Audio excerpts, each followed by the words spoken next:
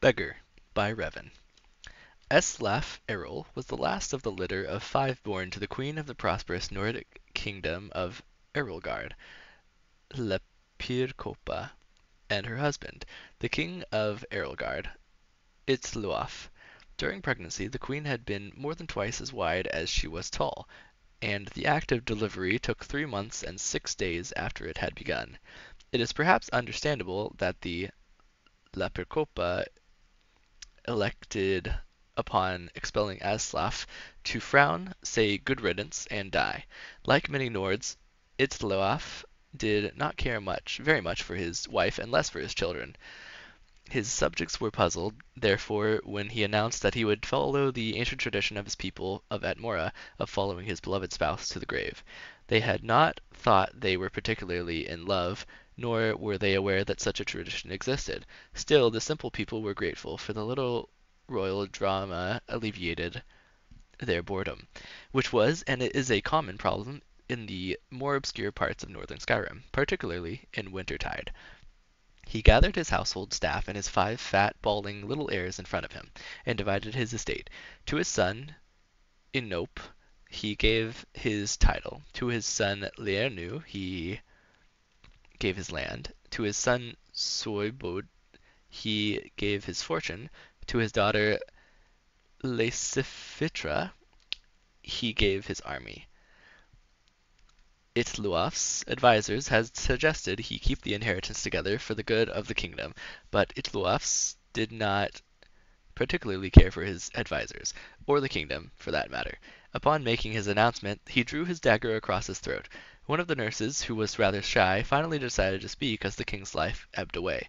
"Your Highness, you forgot your fifth child, little Eslaf." Good Itluaf groaned.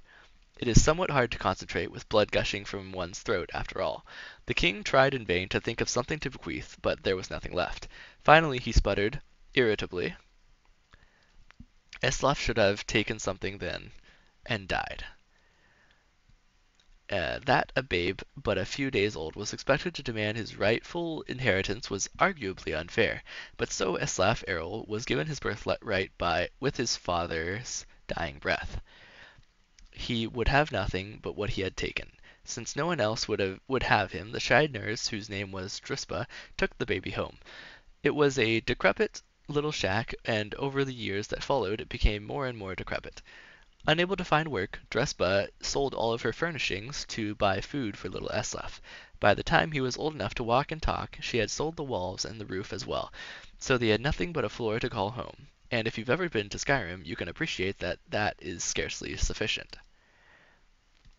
Druspa did not tell Eslaf the story of his birth, or that his brothers and sister were leading quite nice lives with their inheritances, for, as we have said, she was rather shy and found it difficult to broach the subject. She was so painfully shy, in fact, that whenever he asked any questions about where he came from, Druspa would run away. That was more or less her answer to everything, to flee. In order to communicate with her at all, Eslaf learned how to run almost as soon as he could walk. He couldn't keep up with his adopted mother at first, but in time he learned to go toe heel, if he anticipated a short but fast sprint, and heel toe, if it seemed Druspa was headed for a long-distance marathon flight. He never did get all the answers he needed from her, but Eslaf did learn how to run. The kingdom of Errolgard had, in the years that Eslaf was growing, become quite a grim place. King Inope did not have a treasury, for Soibud had been given that. He did not have any property for income, for Leernu had been given that.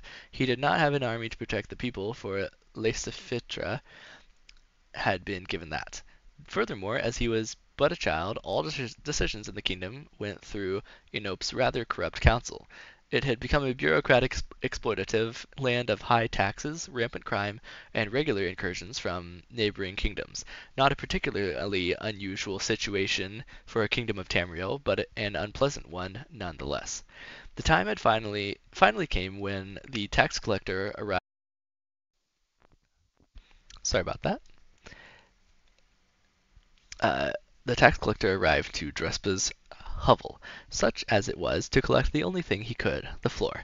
Rather than protest, the poor shy maid ran away, and Eslaf never saw her again.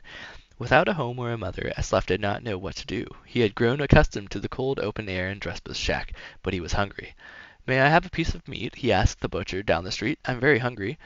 The man had known the boy for years, often spoke to his wife about how sorry he felt for him, growing up in a home with no ceilings or walls. He smiled at Eslaf and said, "Go away, or I'll hit you."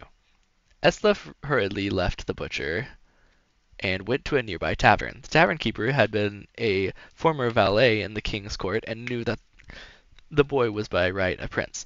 Many times he had seen the poor ragged lad in the streets and sighed at the way fate had treated him. "May I have something to eat?" Eslaf asked this tavern keeper. "I'm very hungry." "You're lucky I don't cook you up and eat you," replied the tavern keeper. Eslaf hurriedly left the tavern. For the rest of the day the boy approached the good citizens of Erilgard, begging for food.